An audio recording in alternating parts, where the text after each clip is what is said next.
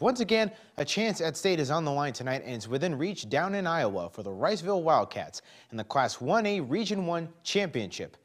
The area, Cerro Gordo County. The venue, Mason City High. Riceville facing the Bishop-Garrigan Golden Bears in a battle of one-loss teams. Someone's dominant run would conclude tonight.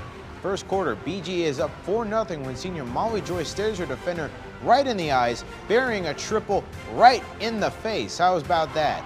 Golden Bears opened the game on a 7-0 run, but Riceville gets things going. Senior Joy Barron lasering a pass inside to sophomore Talati Fair, who's mad at the basket but still gets it to go. Wildcat faithful liking that. A few possessions later, Barron will take it herself all the way to the rim, getting the rock to drop. Riceville showing some life in this one. Unfortunately for the Wildcats, though, the Golden Bears played the role of momentum killers. They bullied Riceville in the paint. When it was all said and done, Bishop-Garrigan blows out Riceville 76-41 to repeat as region champs.